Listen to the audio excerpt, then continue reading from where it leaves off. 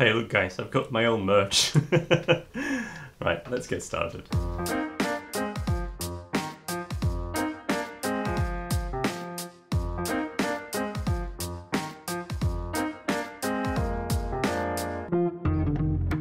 Hey guys, today we are going to answer the question whether Creality hit the nail on the head with the Ender 3 version 2 machine. As it happened, I do have Ender 3 original machine, something that I've upgraded beyond recognition. So for me, actually going to Creality Ender 3 version 2 wasn't that much of a jump. I already have a lot of features that that printer presents. Creality had been very successful with the original Ender 3, striking a perfect balance between features and the price. Now with the version 2, they offer even more, but is it enough to consider this an upgrade? Or should this printer be recommended not to existing Ender 3 users, but to people that are new to 3D printing? As my original 3D printer, hello there, it's just down there for the filming, it's upgraded. Obviously the jump from that to Ender 3 version 2 wasn't that big. But looking back at original Ender 3 design, I quickly understood how much actually it improved over the original model. Now my favorite features on the new machines are much quieter stepper motors, 32-bit motherboard. Now if you wonder why 32-bit matter, you probably won't notice this at first, but when you have a very complex geometry or longer prints, you're definitely going to benefit from more stable prints.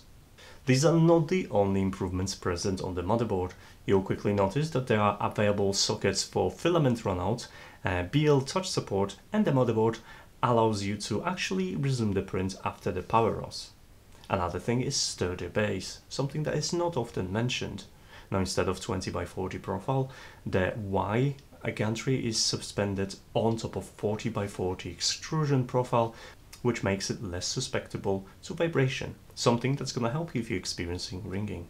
The entire printer has a refreshed look, and in all honesty, it does look a little bit modern, especially the display. Now, at first, when I looked at the display, I really hope that's going to be a touchscreen display, which would be great for that sort of interface that they are using.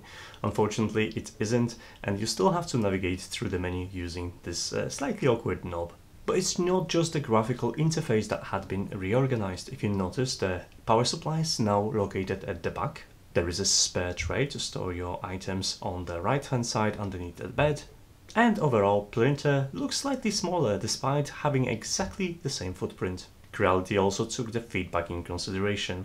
They've improved the extrusion. The original part was really prone to wear down, causing the filament eating into the extrusion part. But now this had been addressed with a metal insert that will prevent the filament from chipping into the extrusion cage. Another new feature that wasn't present on original Ender 3 are belt tensioner. They're quite useful and easy to actually tension the belt, but in all honesty, you're probably going to do it once and then forget about it for a long time. It also comes with a glass bed as standard and much faster prep time, which means that the Creality bed and the nozzle itself will heat up slightly faster than original. In my test, the new printer was able to beat my old, even though upgraded printer by 2 minutes. While V2 is a completely new machine, it's still Ender 3 at heart, and as such, shares the same parameters in terms of bed size and the print volume. This means that you should expect in theory very similar printing quality, so I took on the challenge and printed the same model 3 times on Ender 3, upgraded Ender 3 and Ender 3 V2 to see if I can notice any differences. As you could see, all 3 printers were capable of delivering pretty satisfying 3D prints. Now upon closer inspection, I was able to tell which printer was which and what benefits I could gain from using different printers. Obviously, I was feeling most comfortable using my upgraded version of the Ender 3, and in hindsight, I could probably print that figurine slightly faster. The model that came from the original Ender 3 required the most post-processing. The lines were slightly more pronounced even though I was using the same G code, and the teeth were a mess, something I would have to fill later using wood filler. My upgraded Ender 3 and the Ender 3 V2 provided nearly identical results with a couple of differences around the teeth. Now that only shows that you can achieve pretty successful prints with a new machine comparable to an upgraded Ender 3. You know the strong points, so let's talk about a couple of things that I'd like to see addressed as well. Even though I do appreciate Creality taking care of the filament eating into extrusion mechanism, they could actually add the aluminum one. It would solve the problem for good and it would leave much better impression. Another thing is the display. I wish they upgraded it to a touch interface, especially that the menus and the overall graphical design of the menus just indicates that it's been made for a touch upgrade. So I hope I'm gonna see some touch upgrades options really soon, because this is something I'll definitely buy.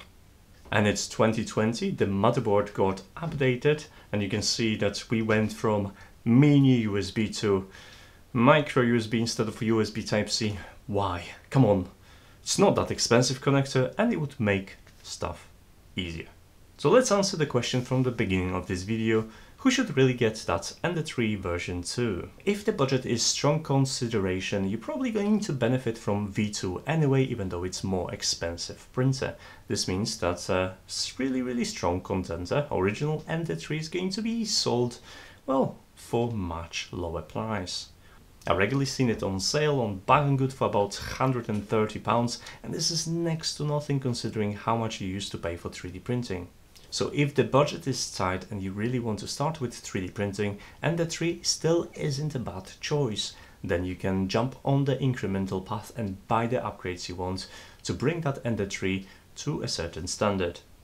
You'll learn this way much more about 3D printing, and you'll decide what your machine is going to be capable by picking appropriate hardware.